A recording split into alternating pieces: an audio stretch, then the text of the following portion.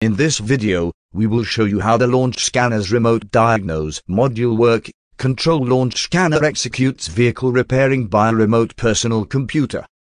Firstly, log into the scan, and enter the Remote Diagnose module.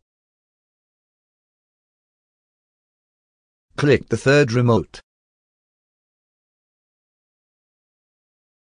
Turn on the switch.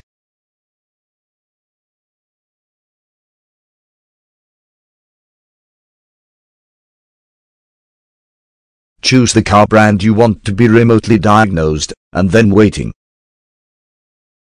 A remote technician needs to open Remote or Remote Diagnose.x431.com by browser, and log in with a launch account. If you don't have a launch account, you can register one on smartlink.x431.com. After login, input the serial number of the launch device. It's a 12-digit number.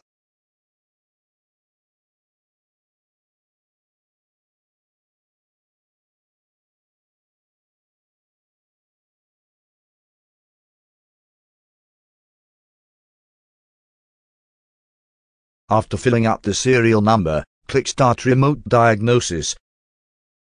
Connecting. You can see Launch Scanner's menu are now syncing on the browser. We can start a remote diagnose now, so we can do a system scan, health report, read data stream, and anything you can do on a Launch Scanner remotely.